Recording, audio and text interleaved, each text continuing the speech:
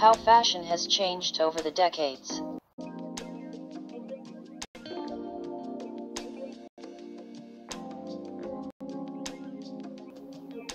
Let's take a look together how fashion has changed over the decades, and remember to forget all the rules. If you like an outfit, you wear it, to be your own kind of beautiful.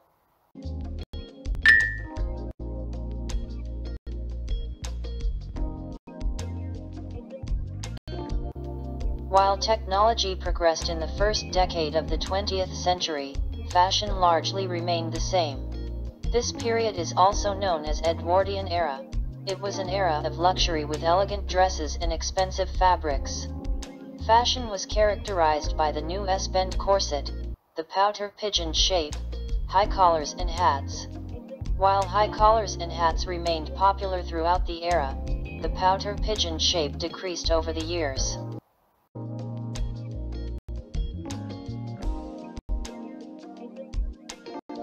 Subtle changes in silhouette occurred in women's wear until the tubular shape of the 1910s was beginning to emerge by the end of the decade. Dresses were always two-piece garments in the early Edwardian era, consisting of a skirt and matching bodice which were separate at the waist. Only since the middle of the Edwardian era, one-piece dresses became available. The first one-piece dresses were known as suspender bodices and jumper skirts. At the beginning of the Edwardian era, skirts were close at the hips and knees with a wide flounce below the knees. Such skirts were called trumpet or tulip skirts. In the middle of the Edwardian era, circular skirts were fashionable, while in the late Edwardian era skirts became narrower.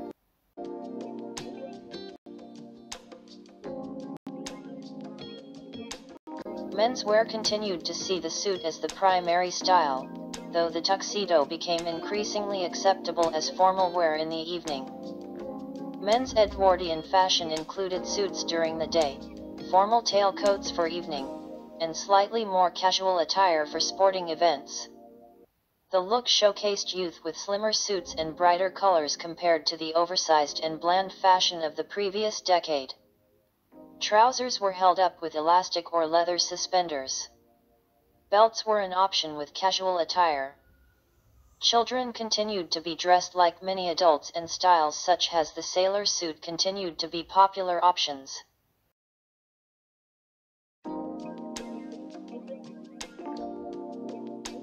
Fashion of these decade was unique. It retained much of the class and style of the previous era, but with a simplified flair. However, World War had an immense impact in the everyday lives of individuals and families, including on what they wore. Although the next decade, the 1920s, is known more for radical changes in fashion, most of those major changes can be traced back to the beginning of this decade, with fashion trends in 1910. Fashion was characterized by fluid, soft silhouettes, big hats, and short hair.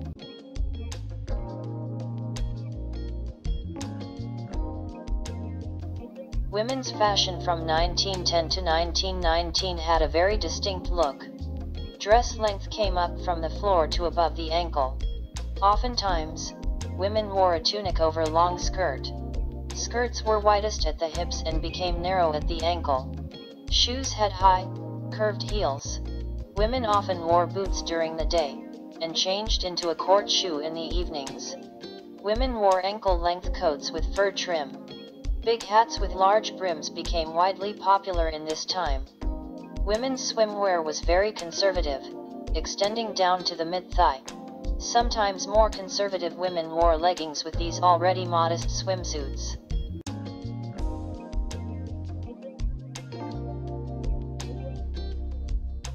Men's fashion has not seen as dramatic a change since 1910. What men wore then is very similar to what you might find in a shopping mall today, with some slight differences. Suits were widely popular in this time. Pants were worn at the ankle length and cuffed. The Norfolk jacket was popular for outdoors men. The most casual jacket was a blazer, worn for most everyday activities. Formal shirts had collars that were tall and stiff, while ties were narrow.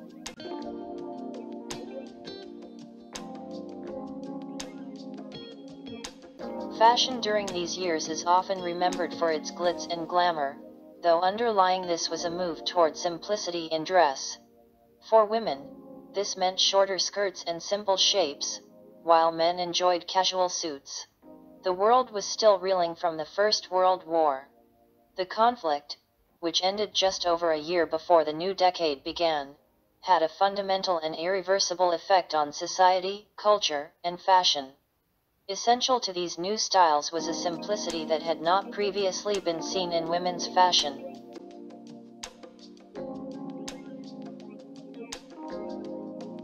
The development of a more convenient, modern female wardrobe was a major trend of the 1920s and was achieved through the progressive simplification of dress as the decade advanced, a rejection of formality and multiple layers, in favor of comfort and a lighter, more natural effect. Evening dresses sometimes still nearly reached the ground, though many of the popular styles followed the hemline trends of day wear. While simplicity in construction was key to both day wear and evening wear, the latter benefited from ornate decoration, beadwork, sequins, and embroidery all helped create the glamorous nighttime looks of the decade.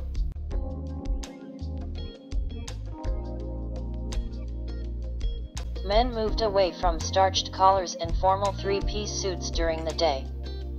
Instead, they adopted soft collars and one or two-button suit jackets often worn without a waistcoat as seen in the different styles. The most significant development in men's fashion occurred in two unique kinds of trousers, the Oxford bags and the plus fours. Though the origin of the style is contentious, it is generally agreed that it derived from the trousers that rowers on Oxford's crew teams pulled on over their shorts. Plus fours developed out of ordinary knickers, short-legged trousers that gather around the knee and like Oxford bags were a bit baggier version of their precursor.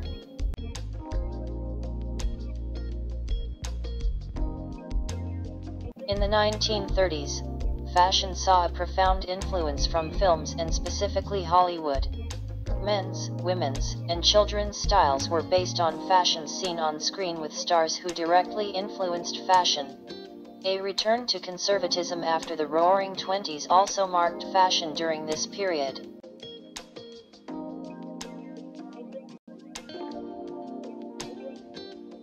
Fashion gave way to the flapper girls. The flapper look was shockingly different than the past decades. Dresses were shorter, brighter, and flashier. Girls wore loose clothing that made movement easy. The waistline of women's clothes was dropped to the hip. Jewelry became increasingly popular. High heels were the popular shoe choice. Bras were first introduced in this time. Flappers were seen as giddy, attractive, and slightly unconventional. The short bob hairstyle was repopularized in this era. Smoking in public, closer dancing, shorter hair, and more makeup all characterized the typical woman of this decade.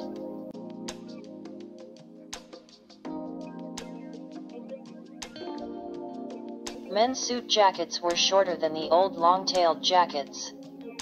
Trousers got wider, and the knicker, short trouser, became popular as casual menswear. You could usually tell a man's social class based on his hat.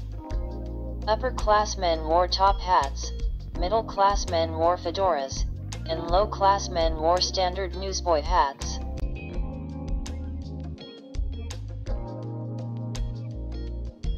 Both men and women were often seen in their uniforms during the war, and, if they were not, their clothing styles were dictated by rationing and utility clothing.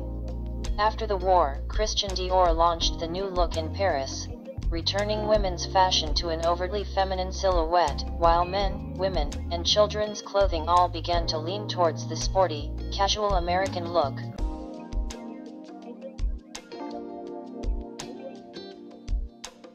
With the first half of this decade dominated by World War II, fashion stalled. This was a difficult time for the country. Because of the Depression, women had to make do with less. The feed sack dress became popular at this time. Women realized they could take the sacks that animal feed came in and upcycle it into clothing. Different brands of feed came with differently patterned sacks. Knit, Two-piece suits were common casual wear. The formal wear became classy, and the Hollywood glamour look became popularized. Long, elegant dresses made way for the red carpet look we still see today. Teen girls started wearing tighter fitted sweaters. The fashion of the 30s was less extreme and extravagant than the previous decade.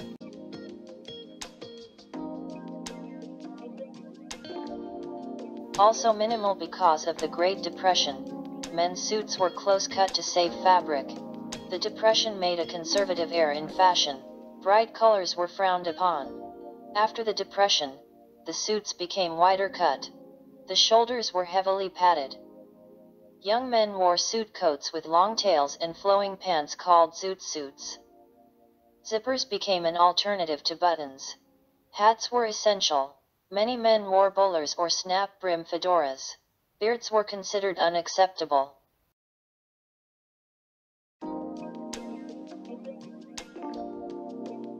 Fashion in this decade saw a clear gender divide. While men and boys' fashion moved towards a more casual day-to-day style, women and girls' fashion prioritized elegance, formality, and perfectly matched accessories. Couture women's wear saw a rapid change with new designers such as Cristobal Balenciaga and Hubert de Givenchy, disrupting the overtly feminine silhouette popularized by Christian Dior, while novel prints and colors marked a playfulness in fashion for both men and women.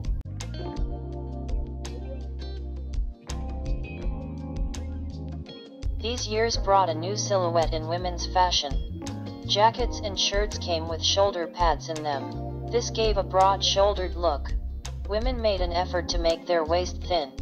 Synthetic fabrics became popular due to war shortages. Nylon was used more frequently than ever before.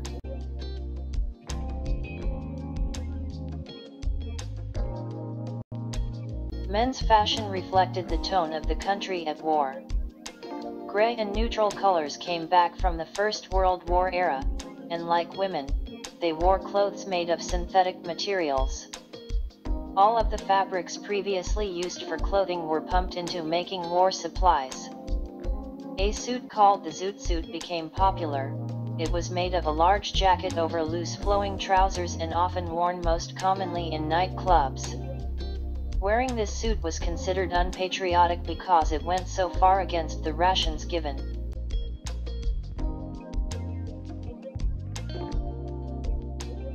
Fashion in these years became progressively more casual across all genders and ages. Women's wear followed three broad trends, a continuation of the previous decade's ladylike elegance, the youthful styles of Mary Quant and the Space Age influence, and the late 1960s hippie style. Men's wear saw an increasing amount of color and pattern, military influence, and new fashion icons in the form of rock stars. Children's wear saw less change, but also became more casual and brighter in color and pattern.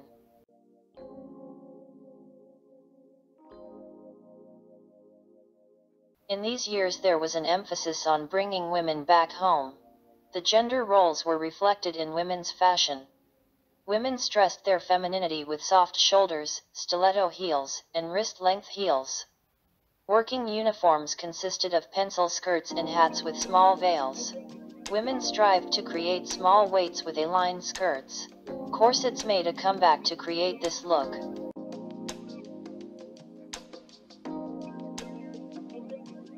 Men's suits were less tailored than in the previous decade, however, the materials used in the suits were heavy still. The type of clothing worn was dependent upon the job they had. As in previous decades, men often wore hats. The brims got shorter in the 50s. The 50s marks a transition in men's fashion. As the decade went on, men started to wear more casual clothes. Along with the casual styles came diversity in colors and prints. Various polos and short-sleeved button-downs were worn. Long-sleeve button-downs came in more than just the usual white or gray.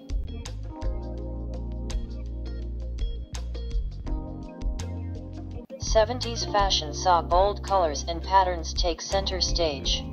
Women's fashion looked back to the 1940s by day and pumped up the glamour by night. Men had an array of suit types to choose from and favored colorful plaids. Children's fashion followed adult fashion with bold plaids and bright colors, with the distinction between genders lessening throughout the decade.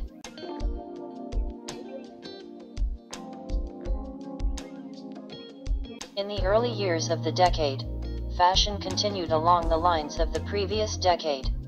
Skirt suits and coordinating accessories were emphasized as one decade transitioned into the next. Quant's simple, colorful designs appealed to teenagers and young people who had more disposable income than any generation before. It differed from the stuffy looks of the older generation and appealed to young women who embraced the childlike styles. Both the mob movement, to which Quant contributed, and the hippie movement were part of a new model of street style in which fashion is disseminated from the streets up to the designers rather than vice versa.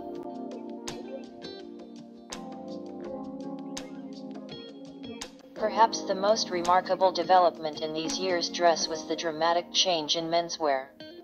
For the past 150 years, clothing for men had been tailor-made, and plain, and somber in appearance. Now, colorful new elements were introduced, such as the collarless jacket, worn with slim-fitting trousers and boots.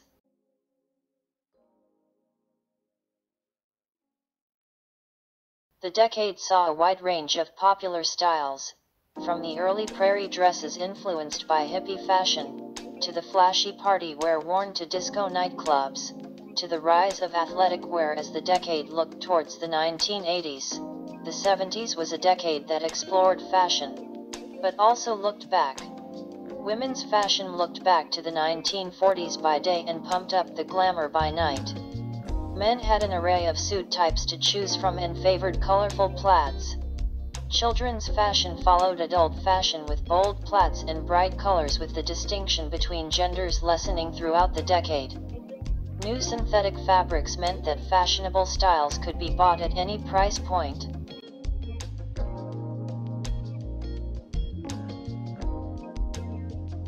Carrying on from the late 1970s trend for sportswear and encouraged by a fitness craze, women increasingly wore stylish gym wear in their day-to-day life. In the early 1980s, the romantic style typified by the prairie dresses of the 1970s continued. Princess Diana's fairy tale wedding dress by David and Elizabeth Emanuel exemplified this trend. Puffed sleeves, oversized accessories such as belts and bows, and historical references made bold statements. As the decade progressed, so-called power dressing began to dominate. This reflected a shift in women working in high-powered positions and using fashion to be taken seriously. Padded shoulders and bold accessories made up this look.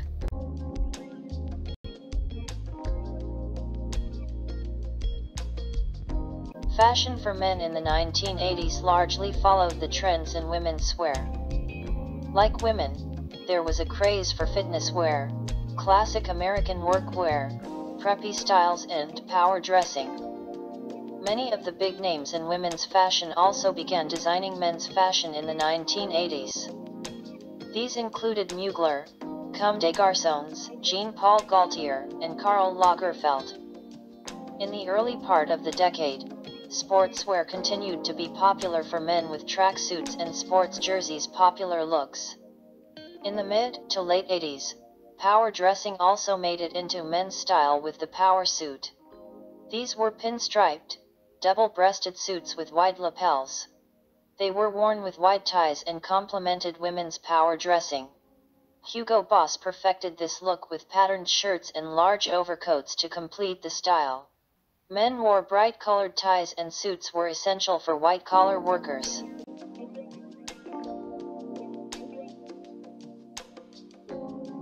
Fashion in these years was characterized by minimalist styles, some of which were dubbed anti-fashion. Most of the fashion trends of this decade are based around blue jeans and the t-shirt. Fluorescent or neon clothing, which became popular in the 1980s, remained popular until 1989. Sports clothing enjoyed increased popularity as casual wear among teenagers in the early 1990s. Tracksuits with a loose nylon outer shell became popular, and replaced the older style of velour tracksuits. Continuing from the 1980s, leggings remained popular up until 1996. They were usually worn with oversized sweaters and sweatshirts in the cooler months and with oversized t-shirts in the warmer months. In the late 90s, hip-hop fashion developed into a style more distinct from other sporty styles. Baggy jeans, hooded sweatshirts, football jerseys, puffy jackets, and large gold chains became staples of the hip-hop look.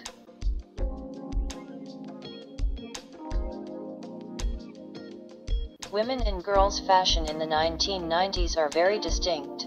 By then, the 80s had become a bad thing. Hairspray was 80s, too much makeup was 80s, flashy clothing was 80s.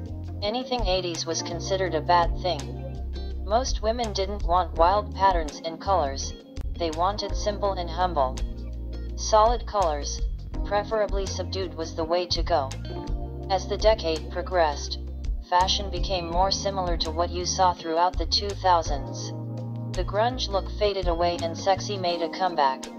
Tight clothing was worn again and glamour was ever slowly inching its way back into the fashion world, which was great news for fashion designers, who had grown tired trying to make flannel look good.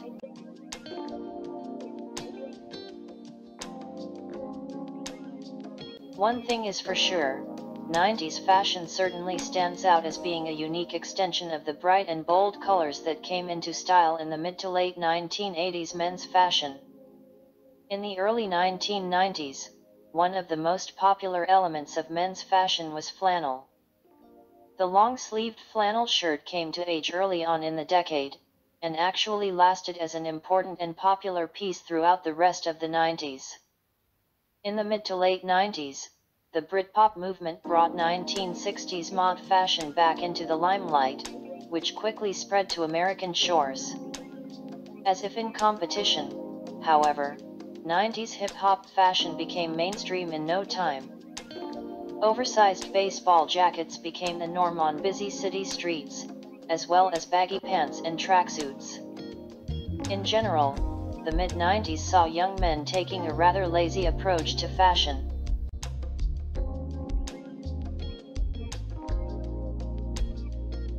The entire decade was about looking back, not forward. The early 2000s style is reminiscent of the late 90s in many ways, with a lot of the styles being done, but in a more extreme version.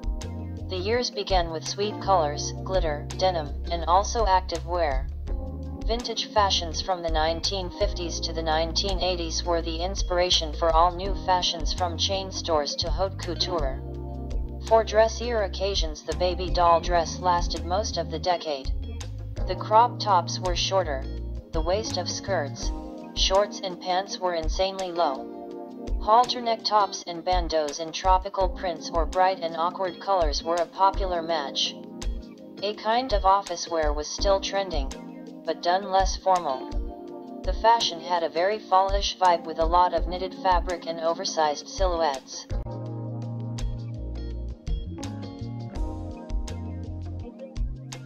The early years of the 2000s saw clothes as crop tops, vests, blazers, halter neck tops, V-shaped jumpers, low-waisted jeans and skirts.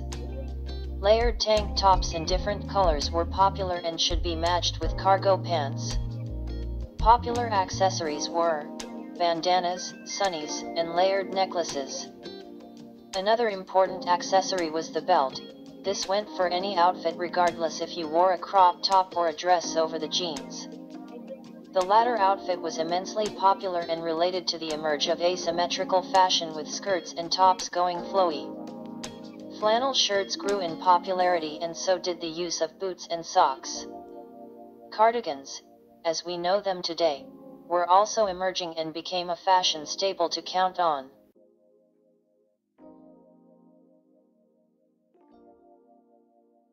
This fashion era had a bit of a bad reputation, which isn't hard to believe when we mostly remember the shell necklaces, outrageous hairstyles, When you think of headwear trends in the 2000s, one brand and one style comes to mind: Von Dutch trucker hats.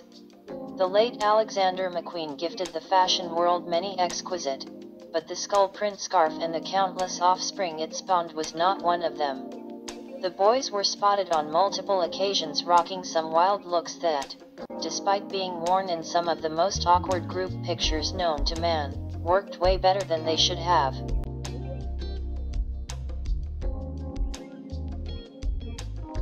Some elements from different decades are mixed to create something new, which in itself creates an illusion of a fashion that is going backwards, when it indeed is moving forward.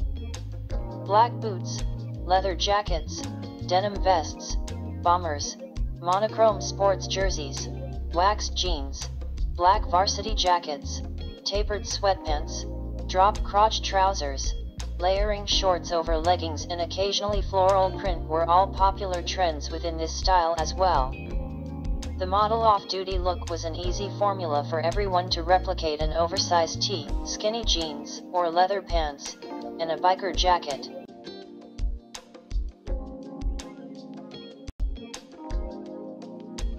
From the last decade, fashion trends remained popular were acid wash skinny jeans, geometric or galaxy printed crew neck sweatshirts and leggings, trouser dresses, romper suits, preppy pastel colored skinny jeans, metallic dresses.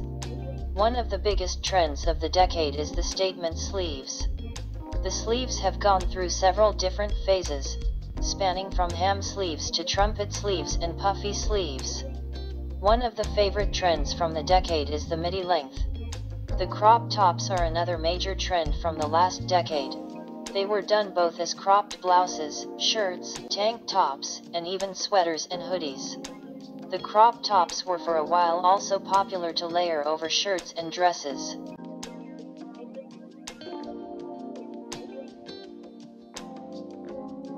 Men's fashion at the beginning of the 20th century is reminiscent of Abraham Lincoln's style. Think of high hats, long jackets down to the knee, and a walking stick as an accessory. Also, the pocket watch was a popular attribute for men who could afford it. Neon colors and elaborate t-shirts were popular for much of the early 2010s, especially graphic print hoodies, novelty socks, red or blue skinny jeans, studded belts with large buckles, and Ed Hardy t-shirts embellished with rhinestones. The business casual look of the 1990s and early 2000s remained common in many parts of the Americas, with jeans, loafers, boat shoes, and sneakers being seen as acceptable to wear in the workplace. At the end of the decade, brown replaced black as the most popular color for leather jackets, and common accessories included orange hoodies, black track pants, faded jeans covered in iron-on patches, black or white leather high tops, Timberland boots, navy blue wool coach jackets. Graphic print tees featuring a small statement design, dark flannel sport coats, cambric jackets, or camouflage jackets layered over cardigans or alpine patterned sweaters, and white Adidas sneakers.